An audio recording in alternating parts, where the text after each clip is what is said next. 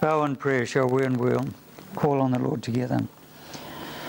Blessed Father, as we grapple together tonight with these two rich themes from your revealed truth to us, we pray again for the special presence of the Holy Spirit to be our teacher and guide. We're conscious that, in particular, this whole subject of repentance is one that's often overlooked in the church today. And our prayer would be that you would lead us and guide us more deeply into an understanding of this rich truth. We ask and pray this in Jesus' name. Amen. All right. Isabel, how are you? Getting along pretty good. You're getting along pretty good. That's wonderful. Lovely. Well, tonight we look at chapters 14 and 15 of the Confession, Saving Faith and Repentance. Might be helpful as we begin again tonight just to once more set these two chapters in the larger context of what we're doing. Remember, this part of our study really belongs to what theologians call anyway the application of redemption. The accomplishment of redemption relates to Jesus' life and his work. Is that fair enough? His cross work, as people call it, is the foundation of redemption. This section, in terms of how Jesus' death becomes applied to the lives of God's elect people, is called the application of redemption. That's the general term that's being used or is used by theologians. And last week, you remember, I stressed the value and the importance of seeing these various aspects of redemption as all part of one. What God is concerned to do is to bring wayward, rebel, corrupted, dead sinners back into that living union of fellowship with himself. His desire is to make them like his Son, who is the firstborn of many brethren, to restore the lost image of God in mankind, and to re-establish a proper legal relationship. Remember that? All those things are dimensions in the restoration of sinners to himself. Now, last week again, as we recapped some of this, we noted that the process of effectual calling, or the act of God calling sinners back to himself, is really the first work in the application of redemption. Jesus dies, Jesus rises again, God fully accepts his atoning work. How now is that connected with the elect? And it really does begin with God calling those whom he has chosen into a living relationship with his Son and himself, into the relationship of faith. And we've also noticed that as people come into union with the Lord Jesus Christ through faith, they are, now what's the term that relates to their legal standing? They are, no, well, the first side of the legal standing is they are not adopted but justified. Justification has relationship to their judicial, legal relationship, and God declares that they are free from accusation, condemnation, and guilt. Adoption relates to the personal dimension of that relationship between a justified sinner and God, whereby God receives sinners into his family, into his household, puts his name upon them, and grants to them all the rights of sonship and of family. So those are rich, rich benefits. And we noted also last week that not only is God's purpose to deal with the guilt problem of sinners, not only is it his purpose to bring them into a relationship of family, but it's also his purpose to do what else? To sanctify them, which relates to what, Isabel? To, what do we mean by that? Sanctifying means to make holy, or to purify people. So these things are part of this wonderful, wonderful work of God in restoring people to himself. Now, when we come to this section that looks at saving faith and repentance, it might in fact have been put earlier. It could well have come immediately after effectual calling, because as God does call people, He draws them, calls them to the Lord Jesus Christ to embrace Him in faith. Repentance is also involved in that.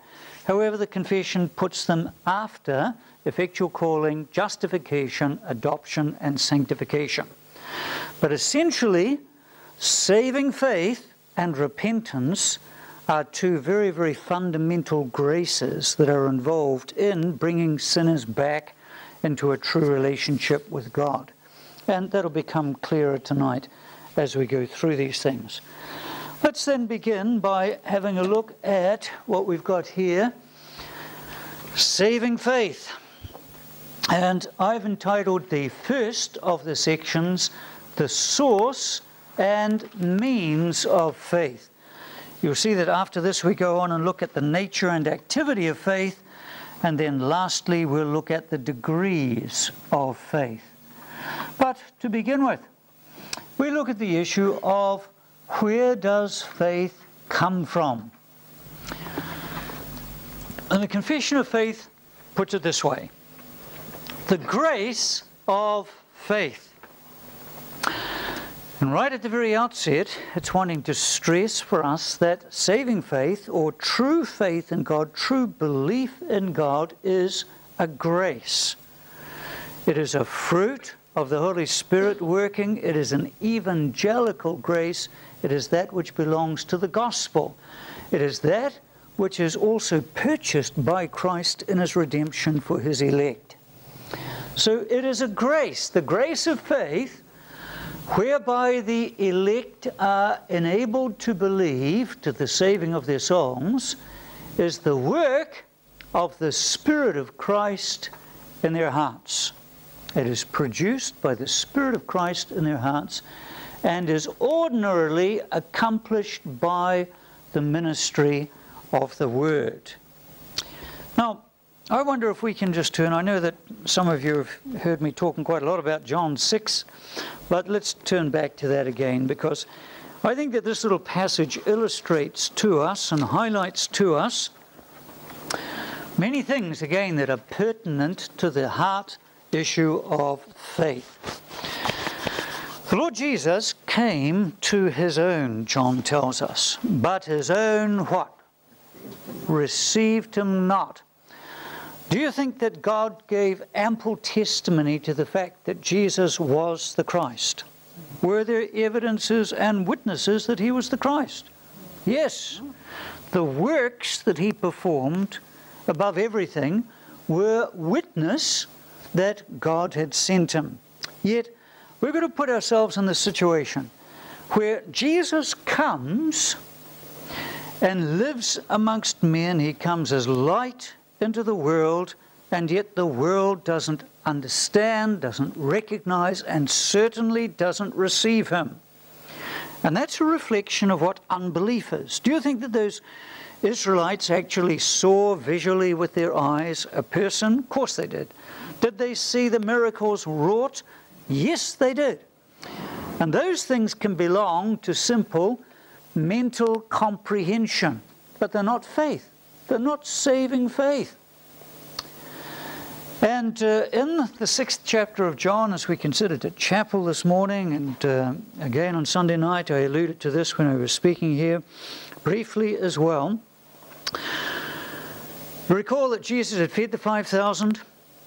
He had urged the people that had followed Him and sought Him out to seek the bread that endures unto eternal life. And then they, of course, ask Him, verse 34, "Sir," they said, "from now on give us this bread." So they want Jesus to give them the bread that's going to endure to eternal life, so they won't die. Now Jesus said to them, He declared, "I am the bread of life. He who comes to me will never go hungry, and he who believes in me will never be thirsty." Now I want you just to note, because we'll come back to this later, that Jesus can refer to belief also, and the parallelism he uses here as what? What's the other term? He says, he who believes in me, but he who also what? Comes to me. Indicating that the faith that he has in mind here is an active faith. It's a faith that actually appropriates, comes to him. Later on, he's going to speak of that same faith as eating and drinking. It is not a dead faith. It's not a passive faith. It's not a faith that simply gives mental assent. It is a faith that actually acts and appropriates and embraces. Now, Jesus says, I am the bread of life. He who comes to me will never go hungry, and he who believes in me will never be thirsty. In verse 36, he says, but as I told you, you have seen me, and still you do not believe. Now, that's important. These people had observed, they had witnessed, they had seen his miracles, they had heard him teaching, but in spite of having all the evidence before them, they did not believe. But then the Lord goes on and he says this, all that the Father gives me will come to me, and whoever comes to me I will never drive away, for I have come down from heaven not to do my will, but to do the will of him who sent me. And then he goes on to say that the will of him who sent him is to raise them up on the last day. Now, what's Jesus saying there? Come on, you feedback, you interact a little bit with me now. He's saying he is the bread of life. Whoever comes to him and believes in him shall never hunger and shall never thirst. You've seen me, he says, but what? You don't believe. However, he says, who will come? Those the Father has given. Those the Father has given him will come. Now, a little bit further on, verse 41. At this, the Jews began to grumble about him because he said, I am the bread that came down from heaven. It doesn't make any sense to them because they said, is this not Jesus, the son of Joseph, whose father and mother we know? How can he now say, I came down from heaven? So you see, they're struggling with this. How can you say he's the bread from heaven when they think they know his appearance? All right, Jesus answers. Stop grumbling, verse 43, among yourselves, Jesus answered. No one can come to me unless the Father who sent me draws him. Now, that's pretty important, isn't it? He has, in a sense, been challenging them and rebuking them for not coming to him. But now he says, no one can come to me unless the Father who sent me draws him, and I will raise him up at the last day. It is written in the prophets, they will all be taught by God. Now that's a critical thing. You see, what Jesus is affirming and saying here is that only those the Father gives to him will come to him.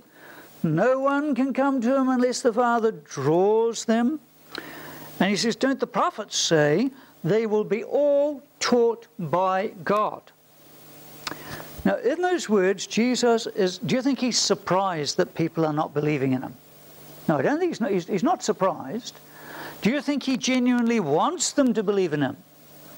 Yes, I think without a doubt. He genuinely wants them to believe in him, but he's not surprised, he's not frustrated, because he knows also that no one is going to come to him unless the Father draws them. Now, that is the kind of idea and truth that the Confession of Faith is affirming over here when it talks about the grace of faith, whereby the elect are enabled to believe to the saving of their souls. If I can pause again for a moment, theologians have oftentimes spoken of about 3 or 4 different kinds of faith. They talk about historical faith, they talk about temporary faith. The historical faith is the faith the Pharisees would have had. They would have understood the law teaching this concerning Moses. They would have believed in the Exodus event. That is mere assent and understanding to historical fact. Do you think unbelievers can have that kind of faith, historical faith? Do you think that there are many, many people today who believe that Jesus came and lived and died? Of course there are. So there is an historical faith, which many, many people have. Another is temporary faith.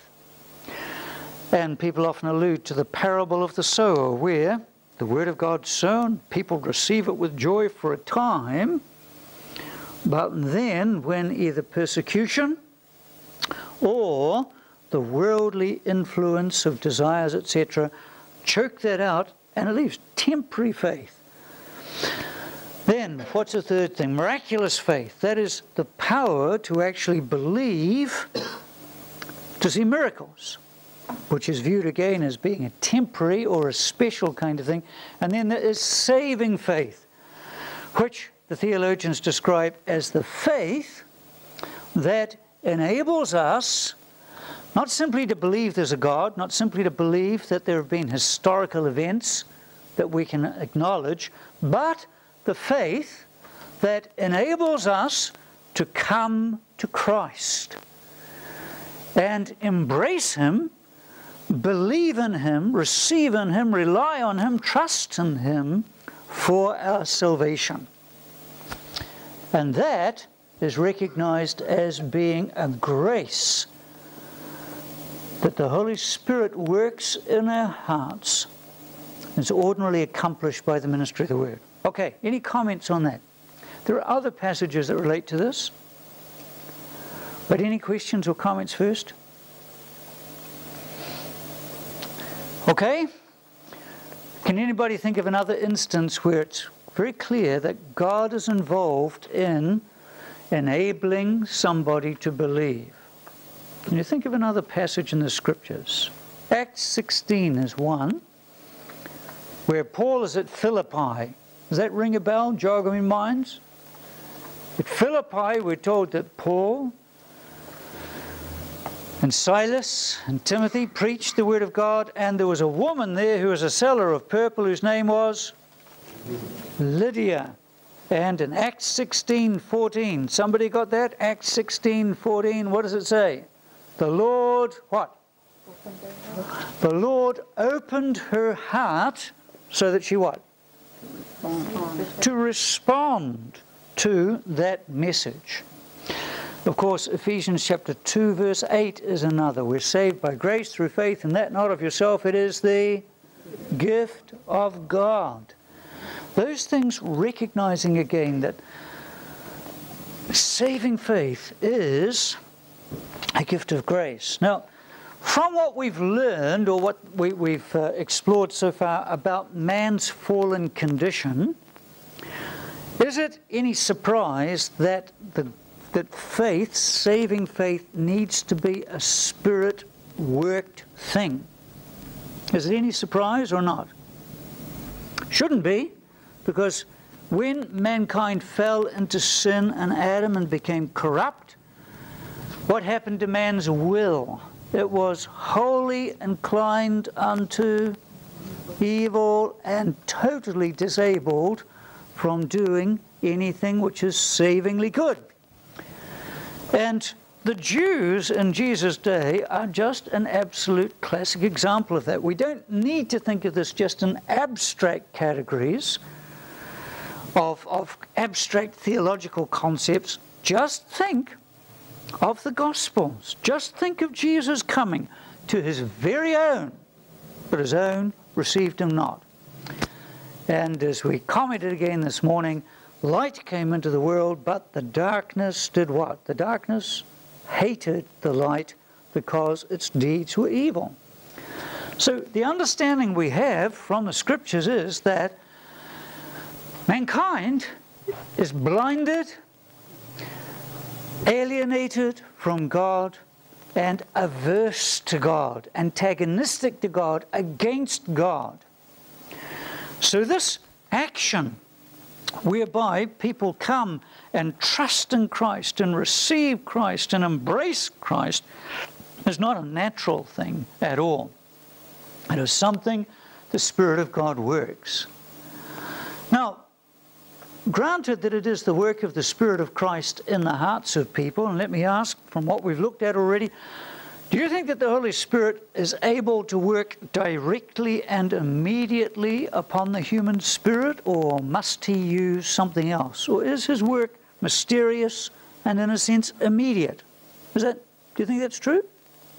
Does he have to come and get some kind of, well, this is being a bit absurd, but he doesn't need to use some sort of apparatus, does some laser kind of beam, so that if I point this at Roll and press the button, perhaps it will make him a bit more holy. No, it's not that kind of thing going on. The Holy Spirit works himself immediately upon the human spirit, mysteriously, but immediately. And yet, here we're told that this grace of faith worked by the Spirit is ordinarily accomplished by the ministry of the Word. Now, I wonder if you can see how those two things go together.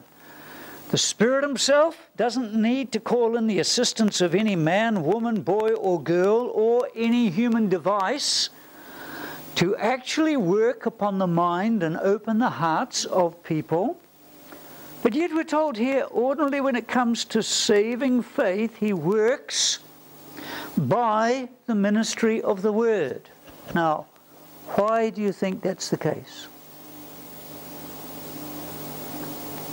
That's God's voice speaking. It's God's voice speaking, Isabel says, yes. Why, in Reformed theology in particular, do we place so much emphasis on connecting the Spirit's work with the Word in the acts of salvation? The Holy Spirit works directly. And I think that's true. He works immediately upon Merlin's spirit, my spirit, but yet in producing saving faith, that is, that trust and dependence on Christ, he also uses the ministry of the Word. Why is that? The Word is the sword of the Spirit. Yeah, that's just really saying what I'm saying, though. It's just simply saying that the Word is the sword the Spirit uses, but can you see logically how this happens, or why this happens? Why the two are so connected, why they ordinarily work. Yep, that is also true. At a practical level, we'd be led astray if we just followed the Spirit. Okay, let me put it like this. If we likened human blindness, spiritual blindness, to one of those thick cataracts that can cover the eye, okay? A thick cataract that covers the eye and impairs the vision. Now, when the Holy Spirit works to give light and illumination to our minds and our hearts, what does he do? Does he actually himself beam directly the truths and the propositions afresh into our mind and heart? Or does he simply take away the cataract so that the renewed eye can now see? That's ordinarily the way he works. And it's very, very important to see that. You see, in the act of illumination, in the act of bringing John to saving faith, the Holy Spirit didn't give John a personalized revelation of the facts of the gospel. Is that correct? He didn't beam suddenly all of that message of the gospel into John's mind and heart. John had probably heard it from his mother and father for many, many, many years. The truths were all there, and perhaps John was never conscious of a moment of greater dawning, greater light, but many of us have been. We've been raised and the truths are there, but the Spirit's work is to repair the eyesight so that we can suddenly see, and to take away the stony heart so that we can respond and embrace. Now, that is why in creating saving faith, the Spirit works alongside the Word. The Spirit doesn't give a fresh revelation of truth and fact to every individual person. He's already given it once in the Scriptures. And they are His Word. And so His Word is there, but He works in the eye and in the heart, so that now, beholding that wonderful Word, we can respond to the truth. Now, have you got that? Does that make sense to you? Otherwise, you see, we end up saying that what happens in the conversion or saving faith of an individual is not simply illumination, but fresh what? Not only illumination, but immediate revelation. Revelation as well. But that's not how the Spirit ordinarily works in saving faith. He illumines, takes the cataract away, and perhaps opens our understanding so we can rightly perceive and interpret the truth. But ordinarily He doesn't give a fresh revelation of the facts. He uses the existing revelation and works alongside that. Just enables us to see it and to believe it now. Okay? So, when Jesus asks the disciples in Matthew 16, "Whom do men say that I am?" And some say John the Baptist, some the prophet, etc. And He says, "Well, who do you say that I am?" And Peter says, "Thou art the Christ, the Son of the living God." Jesus says, "Blessed art thou, Simon Bar-Jonah, flesh and blood has not revealed this to you, but my Father in heaven." They, you see, had been seeing Jesus act just like other people had. But God had opened their eyes so that Jesus could again say, "Blessed are your eyes because they see." Many have longed to see these things but haven't been able to. Okay? So, saving faith is the work of the Spirit of Christ in the hearts of the elect, ordinarily accomplished by, through, with, alongside the ministry of the Word, so that you're hearing things and suddenly you hear. You're seeing things and suddenly you see, with a saving sight. Fair enough? So that's the source of faith. It is the work of the Holy Spirit in the depths of the soul, taking away the blindness, the rebellion, and the resistance. Now, not only does the confession talk about where it comes from, but how it's strengthened. It says, "It is also increased and strengthened by the Word, by prayer, and by the administration of the sacraments." Do you think it's true that faith can be weak faith?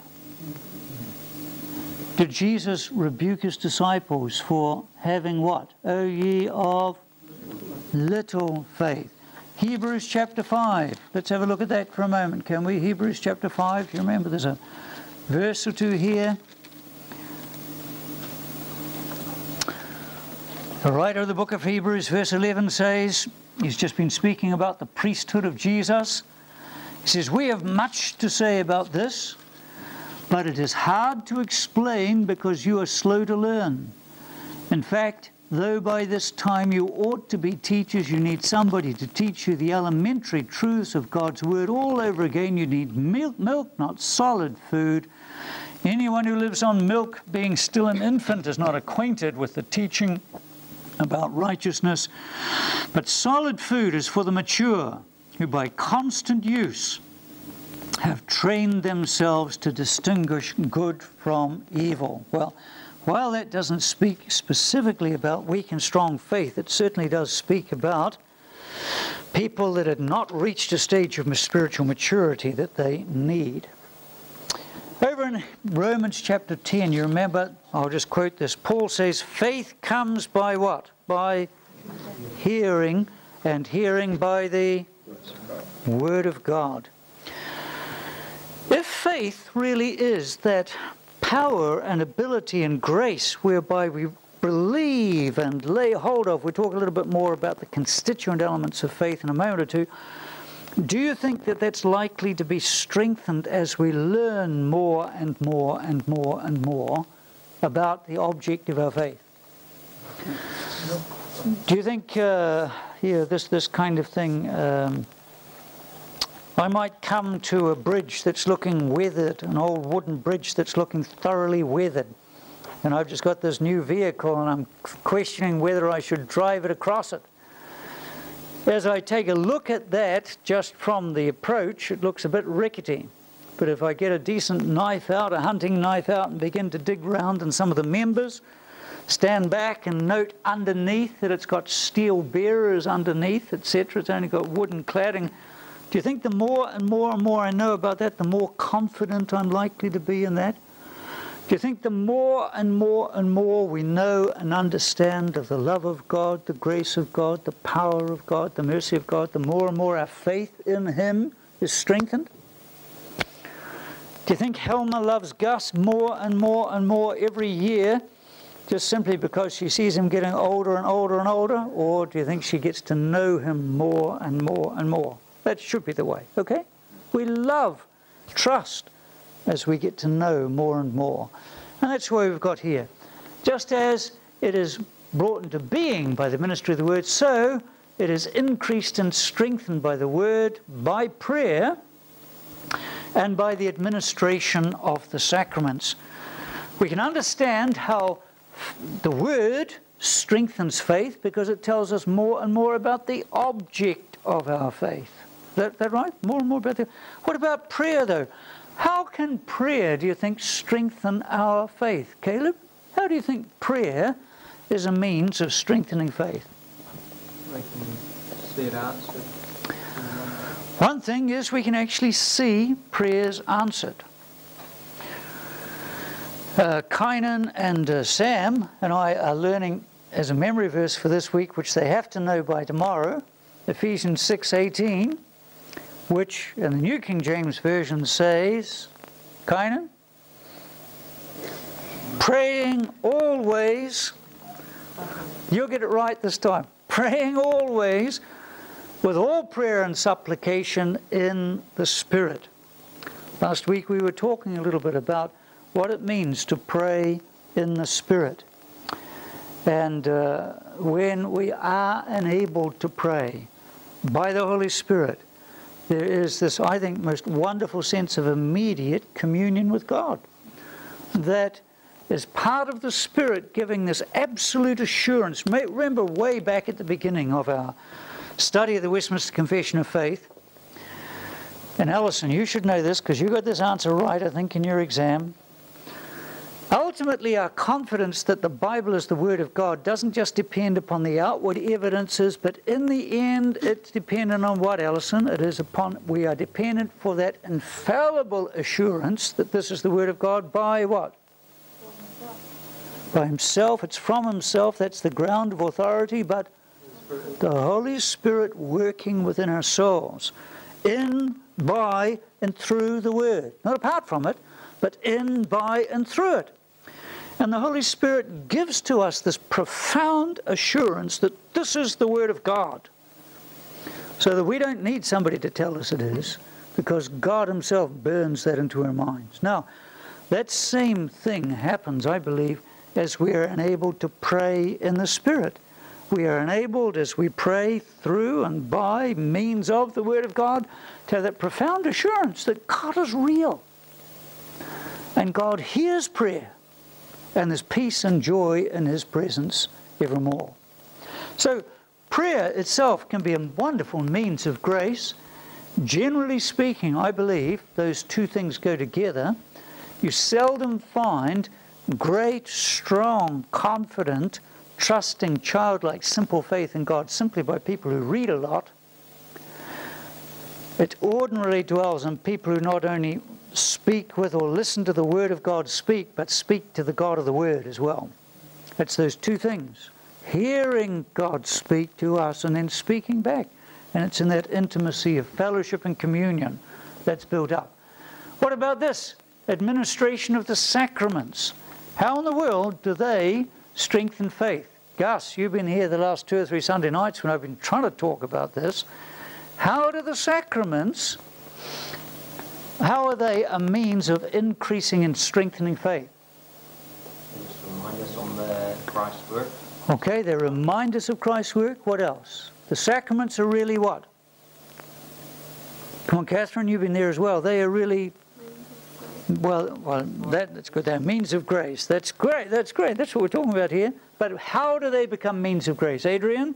Physical affirmation of the spiritual. That's right, because they are really a physical affirmation or a physical representation of the spiritual realities. They are simply the gospel being preached visibly in signs to us. They don't add anything to the word, but they do address our senses.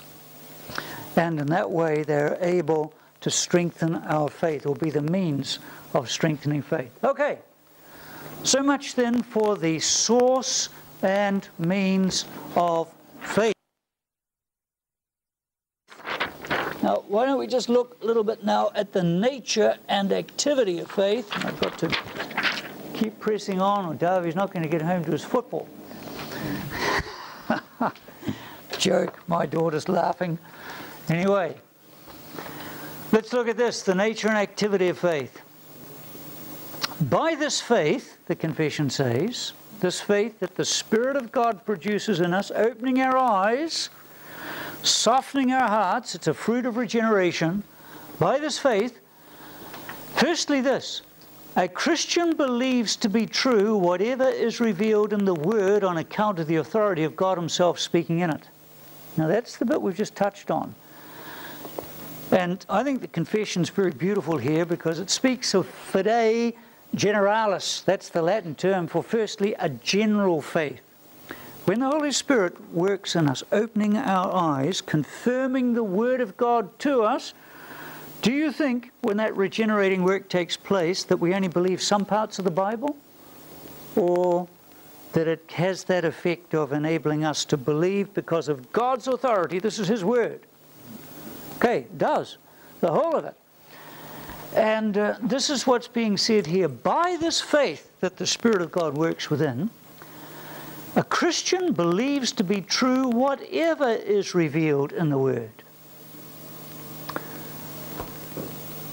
on account of the authority of God Himself speaking in it. Now that comes back to that very first chapter. It is the Spirit of God that gives us a deep assurance that the Bible is the Word of God. And we know with a Spirit-wrought assurance, this is God's truth. Because God Himself speaks to it, or to us through it and with it. And where that Spirit-produced faith really is, it produces a general faith. Able to trust in the Word of God because it's God's Word. And, look at this. This is the interesting part here as well. By this faith, the Christian believes to be true. And here's the second part. And acts differently upon that which each particular passage contains, yielding obedience to the commands, tremblings at the threat, and embracing the promises of God for this life and that which is to come. These are three of the different aspects of the Scriptures that are there. There are commands, there are warnings, there are promises. And as God works by His Holy Spirit in us and produces that faith, faith responds appropriately to the different objects. Does that make sense to you? It obeys commands, it trembles at warnings, and it also rejoices and embraces the promises of God. Correct? So that's what true faith will do as it reads the Word, studies the Word, hears the Word. Will it respond appropriately to each part? Any question about that? Comment on that. Do you think that's true? Boy, everybody's slow tonight. Anyway, it is true. Righto. It carries on, however, to say this. But the chief actions of saving faith are accepting, receiving, and resting on Christ alone for justification, sanctification, and eternal life by virtue of the covenant of grace. Now this is really important. This is talking about the faith that leads to salvation. Here the confession of faith says the chief actions of saving faith. the faith that leads unto salvation. What saving faith does is embrace Christ. Not just a general belief in there being a God and that God's the creator, but saving faith looks out beyond itself and embraces Christ as the Lamb of God that takes away our sins. And Confession uses this term here, these terms. It says, the chief actions of saving faith are accepting, receiving, and resting on Christ alone for justification, sanctification, and eternal life. As theologians have tried to understand and take to pieces what is involved in faith, kind of trying to dissect it and say, can we split faith up into its different parts? They generally speak of three things: necessary, essential, and involved in faith. What do you think the first thing is? The first thing involved in true biblical faith is? No. We're talking about just the activity of faith. No. The first thing, in order for there to be a truly intelligent biblical faith. No. Well, that's good. Getting some responses now. Christine said we've got to believe that there is a God. No, I'm just talking about the actual activity of faith. I'm not talking about what it believes in, like believing there's a God. I'm just talking about faith. Yeah, knowledge is the first thing. You see, some people today set faith over against knowledge. And they just basically say, you just have faith. Have faith. A leap in the dark. That's it. It is an existentialist kind of leap in the dark. Just have faith, man. Woman, have faith. Now that leads to a sentimental, mystical kind of leap in the dark. That's all. Biblical faith is always a response to revelation. Now that revelation is commonly concerning things that are not seen. Hebrews chapter 1 tells us that faith is the substance of things that are not seen. So faith, the first element of faith, is knowledge. And that's a wonderful thing. Biblical faith's not just, well, you know, it's okay for you, you've just got faith. Isabel's just got faith. No, that's not the way biblical saving faith works. Biblical saving faith has to do with an object, something out there. And it's got to be founded first on knowledge. So knowledge is the first. What do you think the second one is? We've got underway. Rules got us underway with knowledge. I wonder if anybody else can lead us on. Come on, Gus. You're smiling up there. You must see the second one. Do you think? Sorry?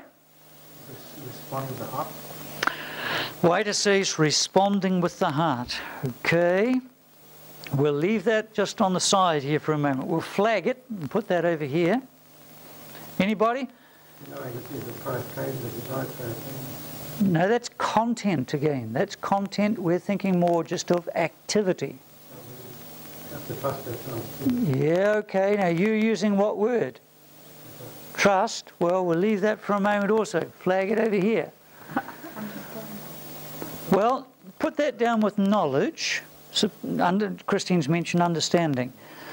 Do you think that people can know something, but the fact that you know something, do you necessarily agree with it or assent to it? Okay, did you get that right?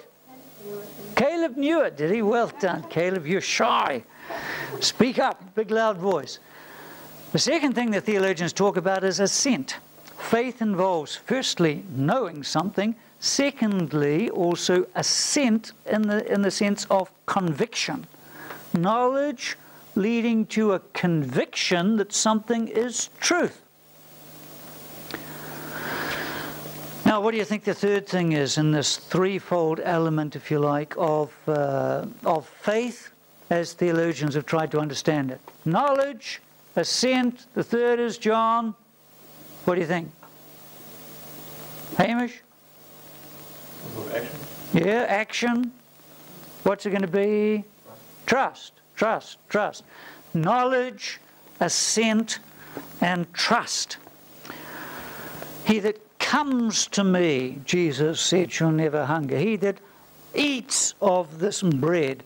An element of action, and that action involving a whole-souled response, an appropriate response. You see, if the gospel basically was simply trying to tell us that 2 plus 2 equals 4, we could learn that, we could agree with that, and we could probably leave that. Could we not?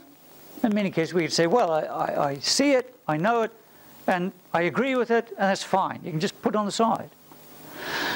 But the scriptures come to us, and what they are saying or urging us to believe is this. Number one, there is a creator God who is sovereign Lord and demands complete obedience of all his creatures. That's the first thing. Second thing it's telling us is that all we like sheep have what?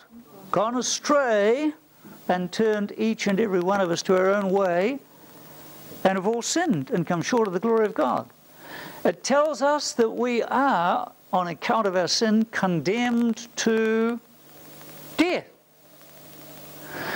It also tells us in this wonderful gospel that God, in grace and mercy, has set forth his Son to be an atoning sacrifice. And it also says to us, whoever believes and rests on him alone for righteousness shall be saved. So the gospel, in what it tells us about ourselves and about Christ, demands a response. We can't just say, well, 2 and 2 equals 4, that's fine, we'll leave it there. The gospel says you're under wrath. Repent, turn from that, embrace Christ, trust and rest in him alone as Savior from sin. And that requires a response, does it not? It requires a response of complete reliance upon the Savior, the crucified Savior, for right standing with God. That's a deliberate, conscious act of trust. So saving faith involves those things. How can they be saved without a what? Without a preacher? How can they hear? How can they believe without hearing? So they require knowledge. They require also the Spirit of God to open their eyes so that they can believe that truth and see it and understand it, but they need also the grace to be able to respond in believing trust and confidence. So these are beautiful words that the Confession of Faith uses. The chief actions of saving faith are accepting, receiving, and resting on Christ alone. Now, that's much more than simply knowing information, much more than even just nodding your head to it. You see, non-Christians, nominal Christians, by the thousand can do that. But to come to Christ and to actually lay your burden upon him and put your whole confidence in him for eternal life is not something the natural man can do, wants to do, or will do. Some of you have probably heard the story of Blondin. What's the name of that tightrope walker who was across at a time? You've heard that? Charles Blondin. You've all heard about that story? What's the story? People have stood there watching him walk across the tightrope over the Niagara. You heard that? And he gets to the other side or comes back again, and people are going, ooh, ah, oh, what a marvelous walker. And he says this, do you believe that I could push somebody in a wheelbarrow across there? And people say, yes. And he says, hop in, hop in. And that's the kind of difference. That's what saving faith is. Do you believe that Jesus is a Savior from sinners? Yes. Even the devils do that. Even the devils do that. Hop in. Trust him. Abandon all confidence in your own works, faith, righteousness, all those, and trust Christ alone for justification, sanctification, and eternal life. Okay? So what that is saying is this faith that is worked by the Spirit alongside the Word, Word and Spirit working together to create faith, results in a complete trusting in all that God reveals in His Word, but its principal acts, the chief actions of saving faith, are accepting, receiving, and resting on Christ alone. Happy with it? That's what saving faith is. Last thing, just quickly we need to look at, and then we'll take a break, and that is a comment on the degrees of faith, which we've already touched on. Yes, sir. I suppose these days people talk more about being born again. Yes. Does the confession of faith, or Westminster confession of faith, pick that up anywhere, or they kind of explain it this way? It's very closely related to that in a way, isn't it? Yes, that is the same thing. Gus has just asked, people talk a lot today about being born again, based on John chapter 3. Does the confession of faith pick that up at all? It doesn't use, number one, it doesn't use the language. It doesn't use the actual expression being born again. But in the section on effectual calling, and in this kind of section, it's all through that. This work of the Spirit creating faith is the other theological term is regeneration. So that's what it's referring to. Saving faith is a fruit of being regenerated, being born again. So one of the differences between Arminian theology and Reformed theology, Arminian theology oftentimes says, well, believe and you'll be born again. Reformed theology says, how in the world can a blind sinner believe? How in the world can a heart which is at enmity with God come and rest entirely upon Christ for saving faith? Can't do that. It's only as the Spirit of God works, only as people are taught of God and drawn of God, that they actually can believe. So that's the way it speaks of the regenerating, renewing work of the Spirit. Good question, Gus. Okay, quickly, a couple of minutes, and we'll just have a look at this. Degrees of faith. This faith, Article 3 goes on, says, has different degrees of strength and weakness. It may be attacked and weakened often and in many ways. Do you think it's a common feature of Christian life that people can go through periods of doubt? Serious doubt. Sometimes as to whether the Bible is true. Certainly as to whether they themselves are converted. I mean, that can be a very real thing, and we'll pick that up again when we look at assurance. But even in terms of this resting, relying, and trusting on Christ for salvation, you think that people can go through doubts and questions in their mind that Jesus really died an atoning death for sinners? You know, there's all sorts of doubts that can come. And that is especially so when we neglect means of grace, or when God in His providence allows us as His children to be deeply challenged and tested. People can go through some very, very tough times. But it says it gets the victory. Now, that kind of affirmation is based on statements like where Jesus says that no man shall be able to pluck out of His hands those the Father gives Him. In John 6 we've already read, this is the will of the Father, that of all that He has given me I should what? Lose none, but raise them up on the last day. It is part of that covenant engagement between the Father and the Son that the Son will not lose any the Father's given Him.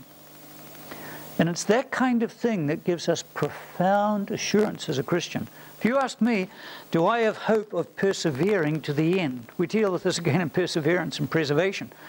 I'd say, yes, I have great hope of persevering to the end. But if you ask, what basis have you got for that? That you can still read and think and study and believe? I'd say, not that.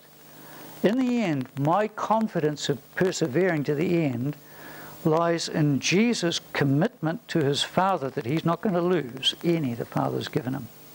Now that's a great solid plank for believing that we'll persevere to the end. Okay? So that's the sort of thing we're dealing with here. Okay? This faith can experience varying kinds. It says, in many believers, it matures and becomes completely assured through Christ, who both creates and perfects our faith. Now, we will pick up and look at assurance as a separate article in 2 weeks' time. I think it's one of the most comforting and loveliest chapters in the entire Confession of Faith, the one on assurance. This is just simply saying faith can go through fluctuations, can be weak or it can be strong. In some believers, however, it can become completely assured, steady, strong, and undisturbed in their souls. Okay? Well, here we are. Faith. That grace that enables us to see, to believe, to trust, to embrace, is a gift of God's grace, worked in us through the Holy Spirit, who enables us to see and love and see the desirability and draws us to embrace these things. Okay. Any last questions? Let's take a break. Yes? This situation here of being attacked and weakened in its faith, Yes? that's mainly through neglecting the means of grace. Yes, I think that number one, in terms of the attack on faith, the proof text you'll see in the Confession of Faith includes Ephesians chapter 6, which speaks of the fiery darts of the evil one. And he is the accuser of the brethren. And his darts can come any time. I think I've told you, may have told this particular group that I was traveling to Australia to speak at a conference and went for a mid-flight walk and was looking out the back portal. It was a daytime flight. We're at 35,000 feet. And we were out over just an endless mass of water. Some of you have seen that. You've been up in the plane, seen. And as I saw the sun glinting on all of those tens of thousands and hundreds of thousands of wave crests, the question went through my mind, can God possibly know what's happening in all of those waves? Can he possibly be in his providence governing, controlling and directing? And I went through a bit of a mid-flight crisis, not midlife crisis, but mid-flight crisis. Here I was going to be preaching God's word, and I was knowing specific questions, real doubts, and they were exactly the kind of fiery darts of the evil one. That kind of thing can be attacked, and if we entertain those things, faith can be weakened. I think of another illustration of that. G. Campbell Morgan was the predecessor of Martin Lloyd-Jones at Westminster Chapel, and for many years he was a fine, marvelous Bible teacher and drew big crowds there to listen to him. But in the early part of the 19th century, when lots of books were coming out on a higher critical approach to the Scriptures, challenging and questioning whether the miracles really took place, he began to read these books. And the evil one began to use the unbelieving presuppositions of that to create doubts in his mind. And the more he read, the more disturbed and uncertain his faith became. And his daughter, who writes his biography, says that he reached a point where he locked his books up in a cabinet and said, what I'm going to do is I'm going to read the Bible right through, and if by the end of reading the Bible right through by itself, I'm still got doubts, I'll get the books out again. He went down to a bookstore, got just a very common, simple version of the Bible. He just wanted one completely unmarked, completely unfamiliar to him as a visual reader of it. He said before he got to the end of the book of Genesis, he'd emptied his cupboard and burnt them all.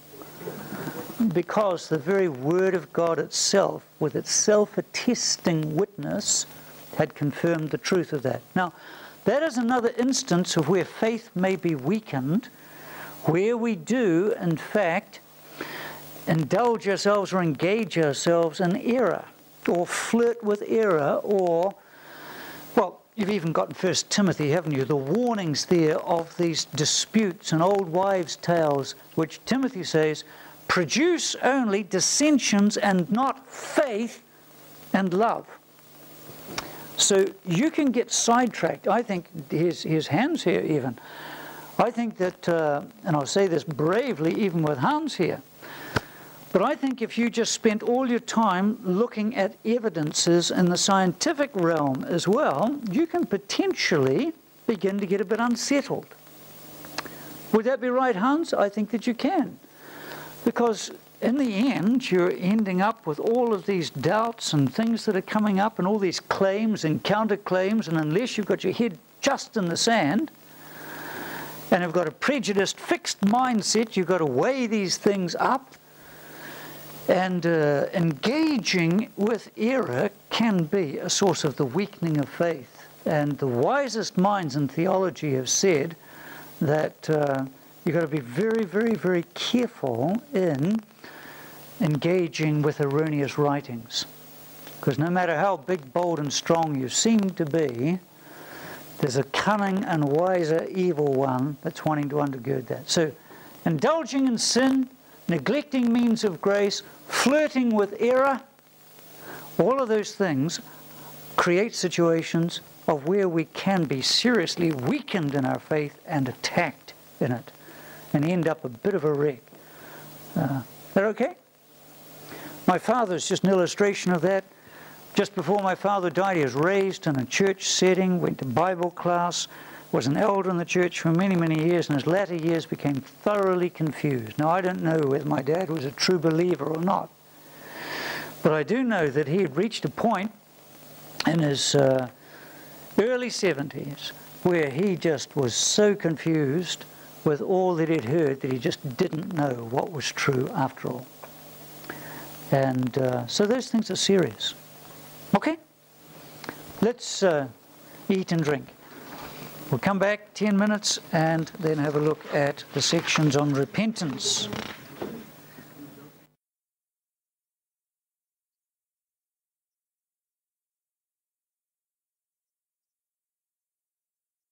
All right. Now, I began our session tonight just by saying that all of these things do fit together, and we need to see the application of redemption as bringing about this great change. Do you think that one of the most crucial things that needs to happen if we're to be reconciled to God is that, number one, we actually see and believe what He says? Surely that's one of the most basic things, isn't it? So the Spirit's great work in restoring us and quickening us and awakening us, saving faith, is absolutely crucial to creating a new man. I mean, if Gus's children Gus came out to them in the morning and says, Christian, we're going to town this afternoon. Christian says, don't believe you. And said to Jessica, your mum and I are going away for 3 days. No, you're not. And, you know, if they didn't believe, if they just plain didn't believe anything Mum and Dad said, how in the world are you going to be able to function together? Well, here we've got the living God who's spoken and revealed Himself to us. If people don't believe that Jesus is the Christ, if people don't believe that Jesus is the Son of God, how in the world can the Father be happy? So it's absolutely crucial in the restoration of mankind to Himself that people's eyes are opened, that they believe the true and living God when He speaks. So that's why saving faith is so crucial. Now, the other thing, of course, is not simply believing in the truth, but turning away from unrighteousness. Do you think it's consistent with God bringing children to Himself that, oh, yes, you can believe and get your sins forgiven, but you can carry on in the pig pen? No, it's absolutely incompatible.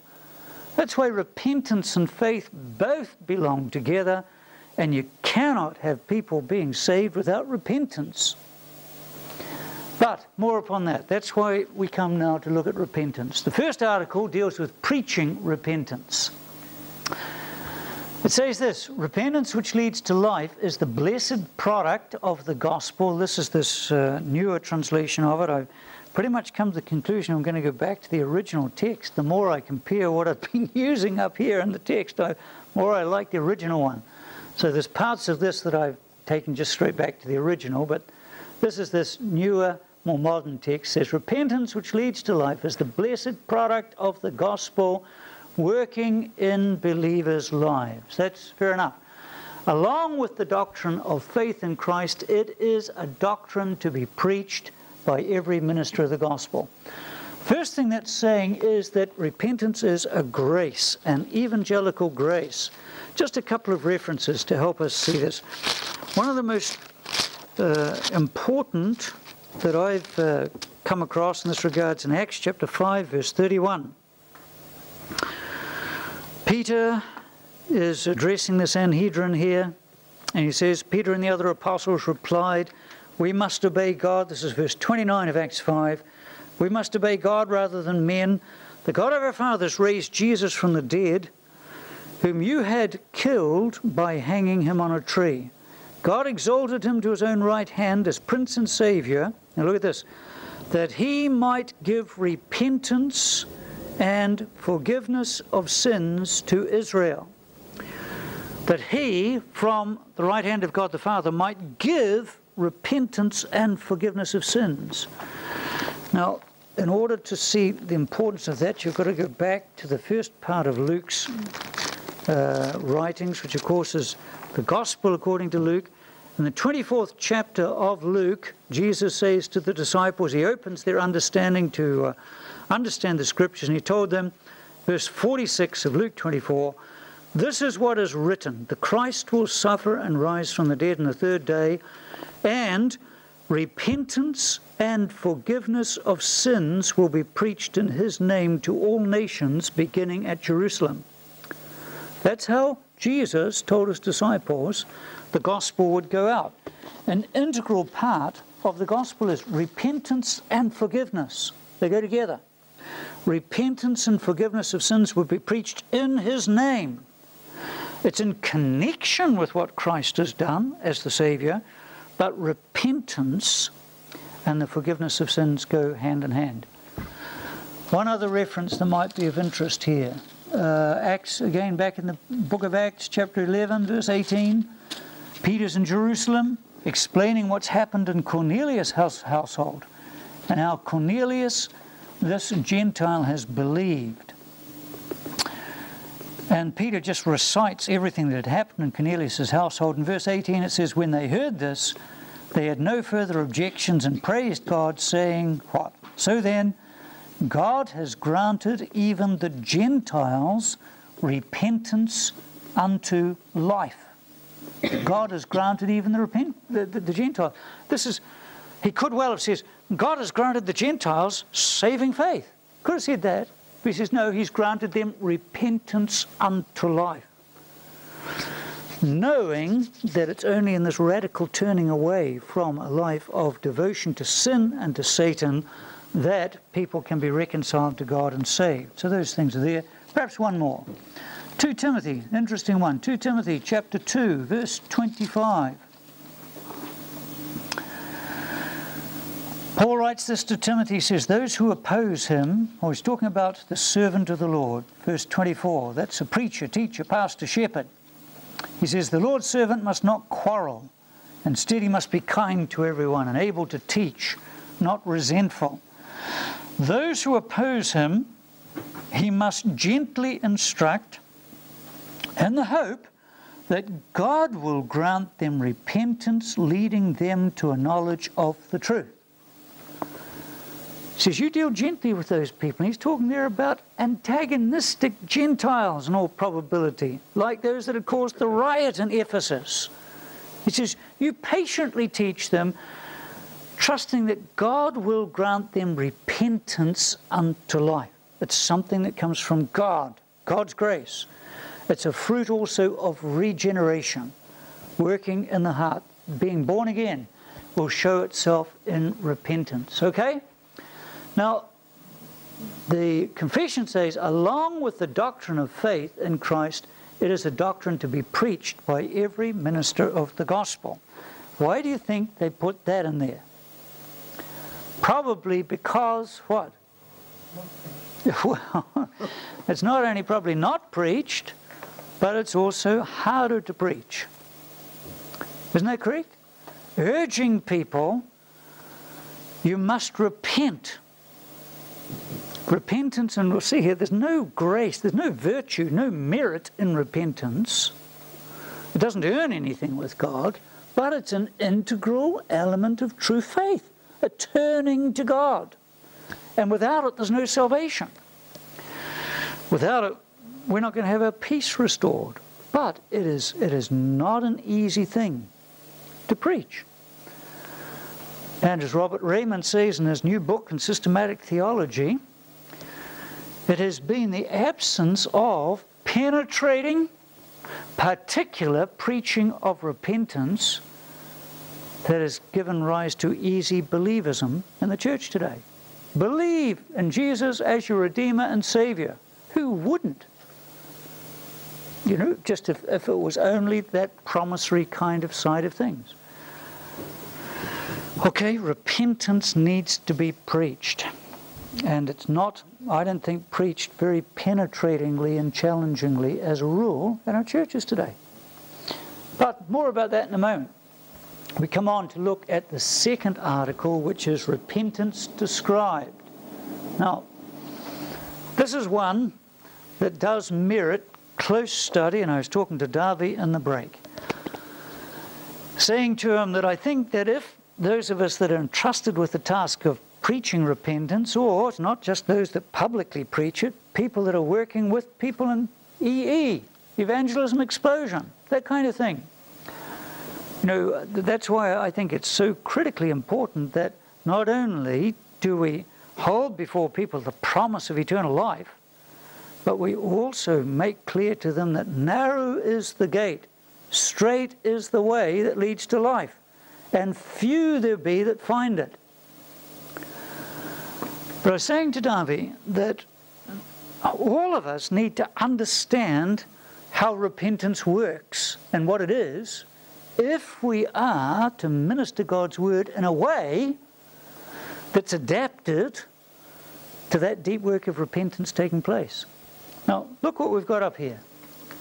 It says, by it, that is, by this grace that God gives, this grace of repentance, by it, look at this, out of the sight and sense, not only of the danger, but also of the filthiness or odiousness and hatefulness of his sins, as contrary to the holy nature and righteous law of God, and upon understanding that God in Christ is merciful to those who repent, so grieves for and hates his sins, as to turn from them all unto God, purposing and endeavoring to walk with him in all the way of his commandments. Wow, man, what a mouthful.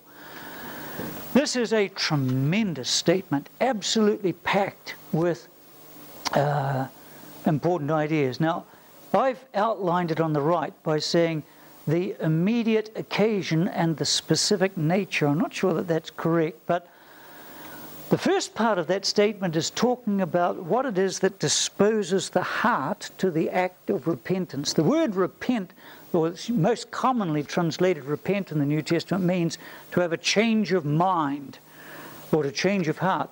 So in a sense, it's this latter part down here that describes the specific act of repentance, grieving for, hating sin, turning from them, etc. But this first part tells us of how that act of repentance comes about. And it says this, by it, by this grace of repentance that God gives, what happens? Firstly, a sinner out of the sight and sense. This is connected, you see, with regeneration. And as the Spirit of God opens our minds to see the holiness of God, the searching character of His law, and as He softens our heart to those things, He produces deep within us a sight and a sense. That is, He's talking about not just knowing in your brain that you're a sinner, but actually profoundly feeling it. Deeply and profoundly feeling it. Out of a sight and sense, not only of the danger, but also of the filthiness and hatefulness of his sins, as contrary to the holy nature and righteous law of God. Again, men that have studied and thought deeply about repentance have spoken about legal repentance. And they've described legal repentance, or as Paul speaks about this, the sorrow of the world, as being essentially a fear, a dread, or a sorrow that arises what? Out of a threat of penalty, or personal loss, or gain. Can we turn just for a second? I'll work quickly, just in 2 Corinthians chapter 7. Probably the most detailed little discussion on the nature of repentance can be found in 2 Corinthians 7. As Paul writes this second recorded letter, probably his fifth in total, fourth or fifth in total, to the Corinthians, one of the things that he is trying to redress, or not redress, but certainly wants to address, is the sorrow that an earlier letter had caused them. And in the, what have we got here? In verse 8, he says, of chapter 7, even if I caused you sorrow by my letter, I do not regret it.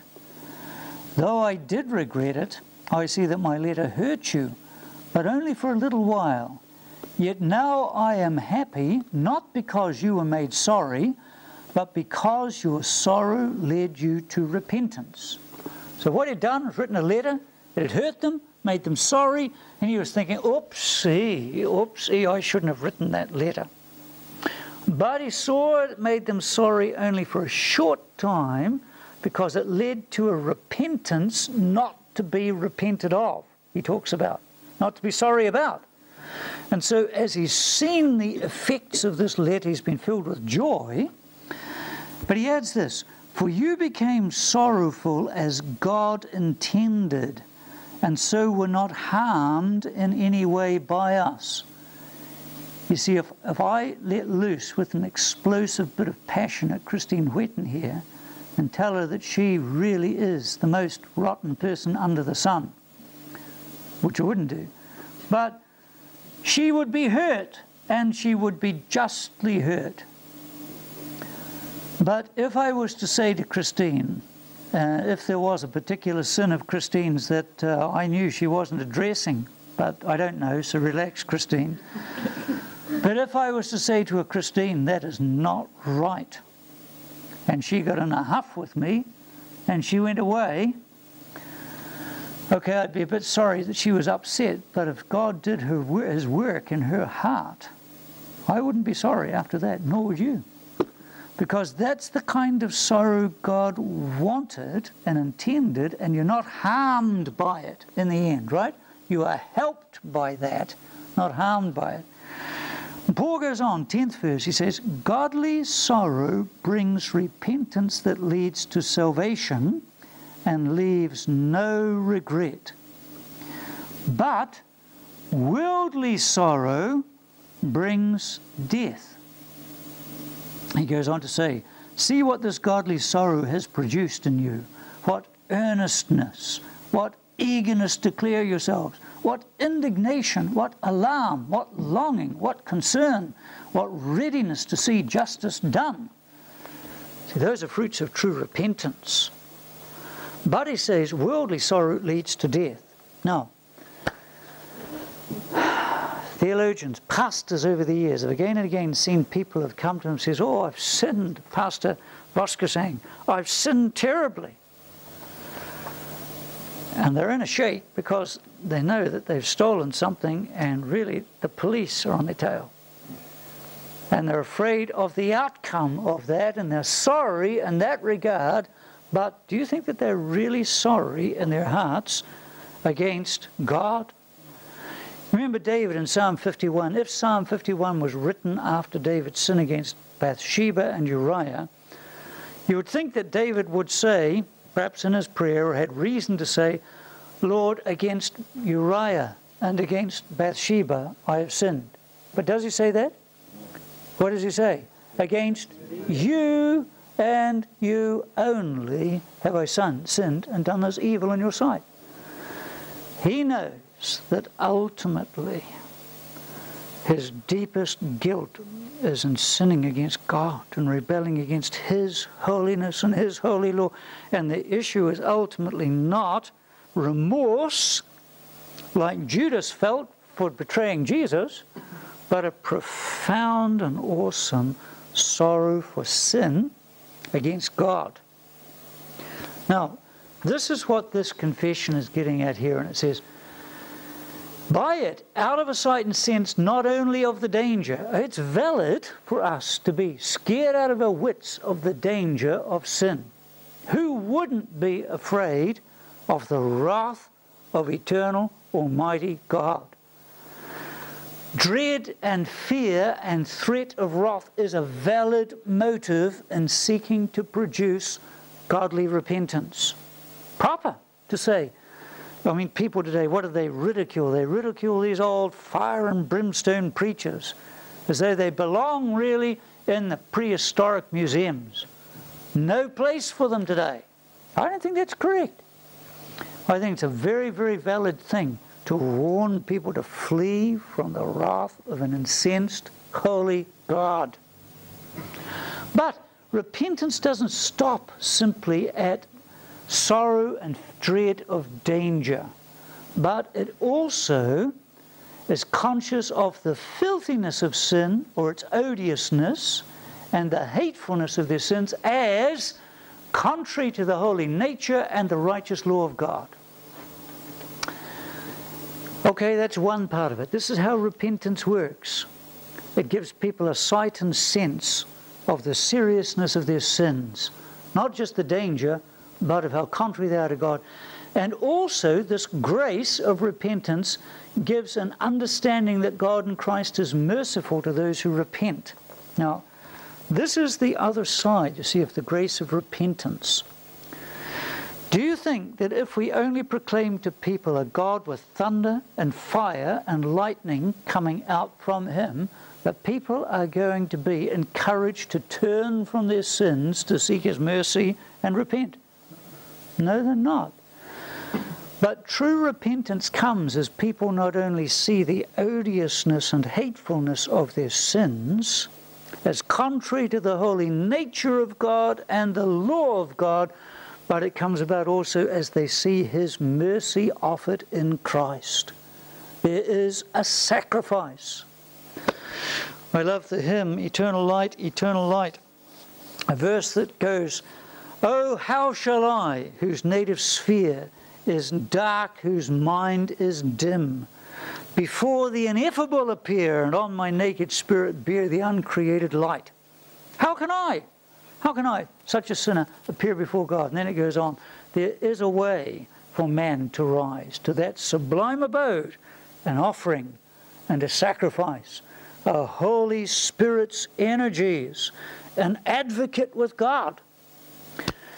You see, repentance not only sees the threatenings, the defilement, but it also sees the mercy of God, the grace of God, the Spirit's energies. And in view of those things, what happens? Repentance, the grace of repentance, produces within us a grief and hatred of sin, but not only that, a turning from them all unto God, purposing and endeavouring to walk with Him in all the ways of His commandments. That's a pretty great thing, I think, what repentance involves. Not just simply smothering ourselves and saying, "Oh, I've sinned, I'm under judgment, I've failed." but recognizing in God the mercy that's offered, and a turning to Him to be washed and cleansed and renewed and empowered, and endeavoring and purposing. Purposing means to set your mind on. Purposing means to attempt. Setting your mind upon and attempting and endeavoring to walk in all the ways of His commandments. Okay. That is how the Confession of Faith describes repentance. A turning that involves grief and hatred for sin. A turning that embraces the offered mercy in Christ. A turning that seeks to observe all God's ways and all His commandments. A deep-worked grace in the soul. Do you think that repentance is only a once thing that happens just at the beginning of life? Do you think it's something we also need constantly? Indeed it does. Do you think we are likely to see much progress in sanctification if that first part is not also in action? I don't think so. I don't think we're going to see today people turning from the idols and sins of the age until, by the grace of God, they're enabled to see the holiness of God, the absolute filthiness of that sin really in His sight, and the absolute righteous requirements of the law of God. People are not going to see their sin until the light is turned on. And that's a great task, I think, that is before us in the age in which we live. Challenging task, a scary task, an unpopular task, all of those things. To get our sleeves rolled up and to actually get down into the depths of the filth of our culture, of our society, and of our hearts, and to begin to bring the light of God's Word upon those things. Help people see the absolute holiness of His character. That's why one of the great needs, I think, today is still to preach on the character of God. His utter perfection, His utter wisdom, His utter love, His utter grace, His utter mercy. All those things. Preach the character and attributes of God, and over against that you say, how in the world can such a God as that have anything to do with sinners such as me? And we hold Christ out to saint and to sinner and say there is a way for us to rise to that sublime abode. An offering and a sacrifice. The Holy Spirit's energy is an advocate with God. Come freshly in repentance. Seek His grace, His mercy, His renewing. So there's no place for Christians to be arrogant. Every single one of us should be experiencing every single day the brokenness and the experience of renewed life as we repent afresh and come endeavoring and purposing to walk in all the ways of His commandments. That's what the Christian life is. That's how sanctification happens. Okay? So we grow in holiness through a constant process of repenting and believing. Okay, another couple of things. Most of the rest of these things are really quite short, and we don't need to necessarily say too much about them. Here we are, the necessity of repentance. This is Article 3 of chapter 15. The confession says, although repentance is not any satisfaction for sin, what does that mean?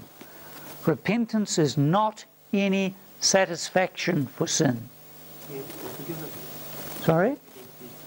Yeah, we need to be forgiven, but this is technical language. Satisfaction doesn't pay for it. It doesn't satisfy the justice and demands of God. Just because God says, hey, Michael, you've repented, well, that knocks out 10 sins on that day. There's no satisfaction in sin, no inherent merit in repentance. Although repentance is not any satisfaction for sin and does not cause the forgiveness of sins, okay, it doesn't cause sin to be forgiven. Hey, you repent, therefore because you've repented, God will now forgive you. You've done your part, He'll do His. No. It doesn't provide a substitute, doesn't provide atonement. Repentance doesn't contribute to your forgiveness. Nor does it cause it, since forgiveness is an act of God's voluntary grace in Christ. Nothing we can do will make God forgive us, or lays any claim on God to forgive us. Yet, it says, it is necessary to all sinners, and no one may be expected to be forgiven without it. So it doesn't cause it. It doesn't create any merit. But unless there is that humbling turning away from sin, come, let us reason together, God said to Israel. Though your sins be as scarlet, they'll be as white as snow. But come, you've got to come. And you've got to understand these things. Necessary to all sinners, and no one may expect to be forgiven without it. Next article, the effectiveness and particularity of repentance. I think I've got two sections in your notes on this, but I've joined them together on the overhead. Look what the first one says. Just as there is no sin so small that it doesn't deserve damnation. Do you think that's true? There's no sin so small that doesn't deserve damnation. Just a little one. Just a little one, Lord. Our white lies. But it says, so there is no sin so great that it can bring damnation upon those who truly repent. That's a tremendous comfort. There's no sin so great. What did the Apostle Paul in 1 Timothy, how did he describe himself? He was what? A blasphemer? A violent man? That was the third one. But he just basically says, why did God have mercy on me? He had mercy on me, such a sinner, the chief of sinners, so that others might have hope and comfort as well. So Paul himself is acknowledging the vastness and greatness of his sin, but upon those who truly repent, there's no sin so great that can bring damnation on those who... That's a comfort. Now, what about this? Specificity. Yes. Jesus said, of course, that who sinned against the Holy Spirit. Hey, I knew somebody would bring that up. Hey, yes, sir. Sin against the Holy Spirit shall never, ever be forgiven. And I think that's true. Notice this down here. It says, upon those who truly repent.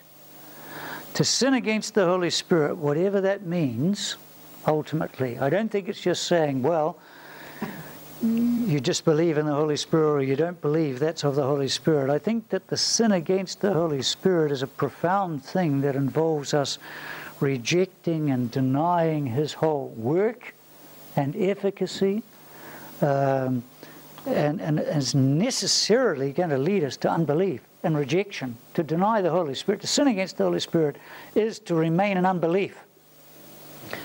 Now this is saying, look, there's no sin so great that those who truly repent can't be forgiven.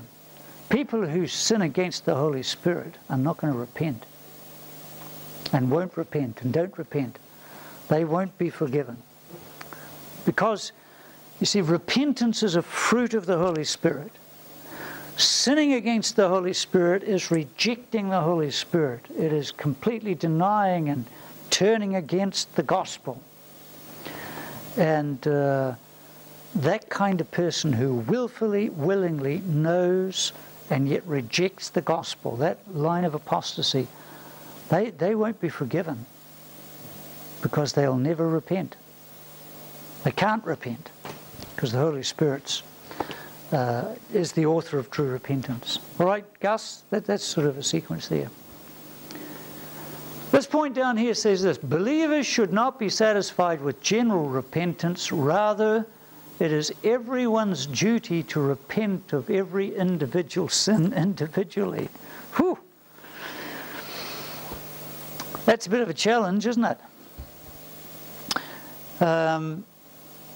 Forgive me, Roel, and other people of dear Dutch descent here, but I greatly appreciated the early discipline that I learned in the household of the Van Rys down in Christchurch, good Dutch people who taught us to close the table with prayer.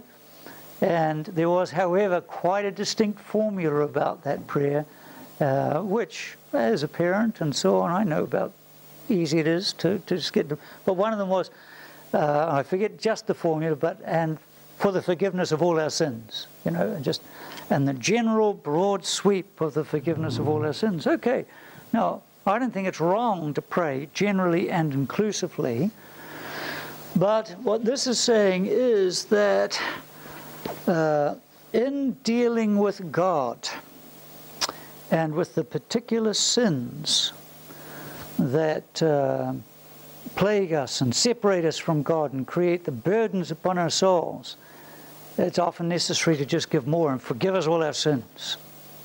There are particular sins that need to be repented of particularly. Now, that's an area I'd love to do a bit more study of in the Scriptures, but I think even in Psalm 32 we're given at least a hint of that, where the psalmist says this, and it's probably again in connection with the sin against Bathsheba and Uriah.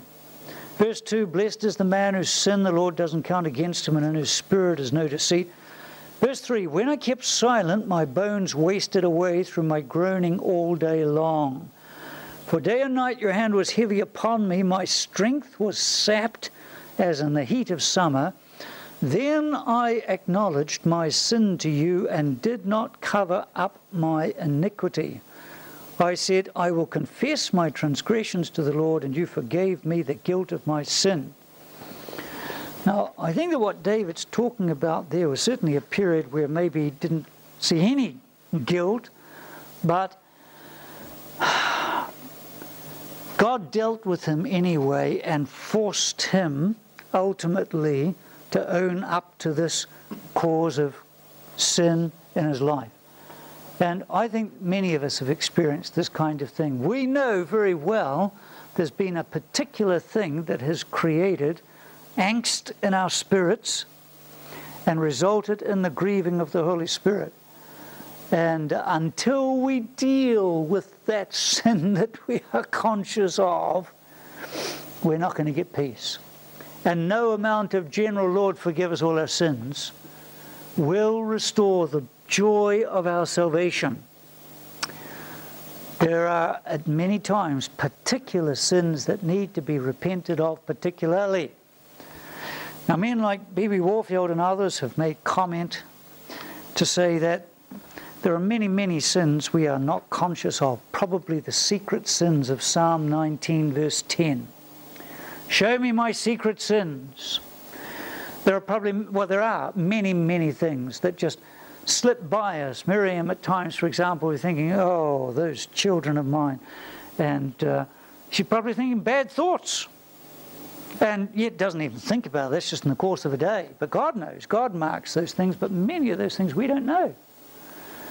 And I think that where there is a genuine, humble acknowledgement that we don't know what's going on most of the time, God's happy to forgive and to cleanse us from so many of those sins when we genuinely, humbly say, Father, for all those things I don't even begin to know and understand, please pardon me. I am a weak, fragile, frail sinner.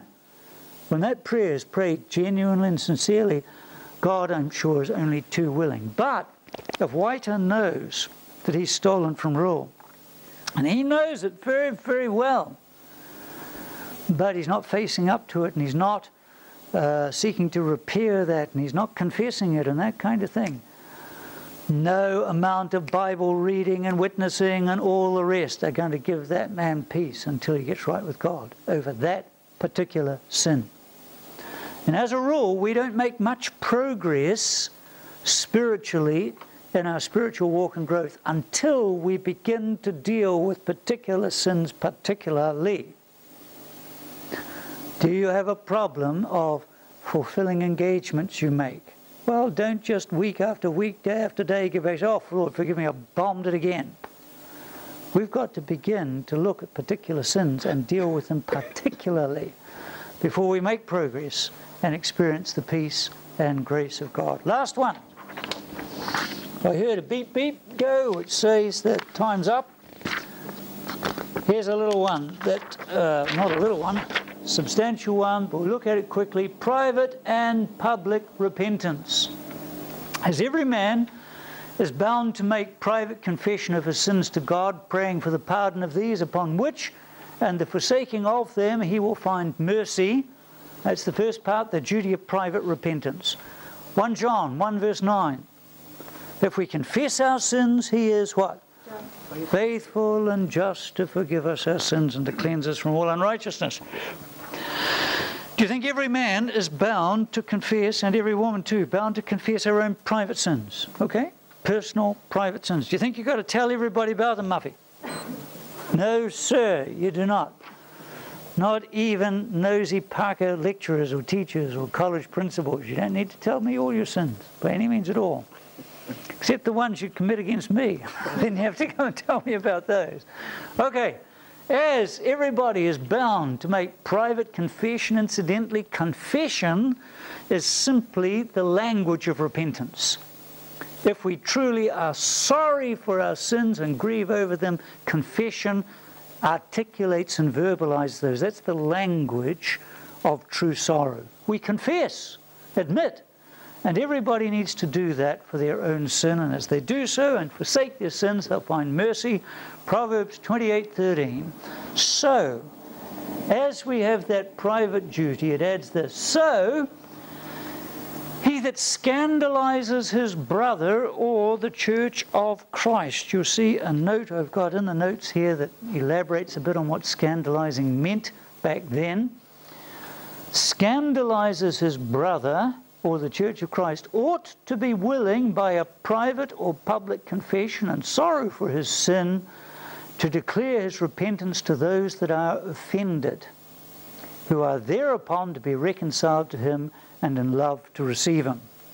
Now this is basically saying there are some sins that concern us privately, personally and privately, and we are to deal with those with God. If, however, some of our sins involve a brother, and that brother or sister knows it, and that brother or sister are hurt or scandalized in any way, they become laughed at, mocked at, their name is hurt publicly, that kind of thing because of us. If I go around slandering Roel here, publicly in the church and telling people Roel Voskazang said this to me the other night when I'm misinterpreting what he said and in fact damaging his character, so he's hurt. Or if I, as a representative of the church, commit some heinous sin of adultery or something like that, so this church is scandalized as well in the eyes of the world. Certainly when you get in a position of leadership, I mean, if I was to go and start stealing and robbing, or if I was to, for example, in my position, start going to pokies and all these things, and Sam dragged me out of the casino night after night, half drunk, you know, what's going to happen to the college? What's going to happen to the church? Now, if I scandalize the church, what this is saying is, such a person ought to be willing, either by a private or a public confession. If I've sinned against Roel, perhaps by a private confession it might need me to go back and to confess and say, Roel, I'm sorry. But if that's become public and affected the whole community as well, I might need to be ready to make a public declaration of my sin against my brother, and to declare repentance to those that are offended, who are thereupon, here's the other side of it, not only does God pardon and forgive our sins, but when there's been this public involvement of others in this, the other party are thereupon to be reconciled upon that confession and declaration of repentance, and in love to receive them back again. Okay, so there is a public act of repentance, that kind of thing. You know, sometimes we just want to hush everything up and keep everything under the carpet and under rugs, when in reality it's not hushed up anyway. There is a place, there is a time for there being a public recognition of sin, fault, and acknowledgement of repentance. Not common, however, I think perhaps needs to be in the church. In 1 Timothy 5:18, Paul actually says this: if any elder effectively sins, let him be rebuked publicly, that others may fear. And we want to say, deal gently with him so he's not hurt too much. Paul says, no, there are things like this that have got to be dealt with publicly and justly, that others might fear. Whatever people say about corporal punishment, I know I was scared stiff of getting the strap at school. Particularly in Standard 3 class, where there was a 4-foot-long strap, and the teacher used to have this particular style. It was a bit like that Frosby flip jump backwards, and he would whack down like that. I was terrified of that. And there is an element also in the life of the church where God says public offences got to be dealt with properly in a public sphere. You say, oh, you shouldn't do that. 1 Timothy 5:18 says that others may fear. Not going to do that kind of thing. All right, much more could be said. We better end there. Thank you for your patience. Let's bow in prayer and we'll finish. Heavenly Father, thank you for the grace of your Holy Spirit that does work deeply in our hearts to generate faith and repentance within us. Lord, enable that to be a daily, ongoing thing, that we may love you more fully, be changed more and more into the image of your Son.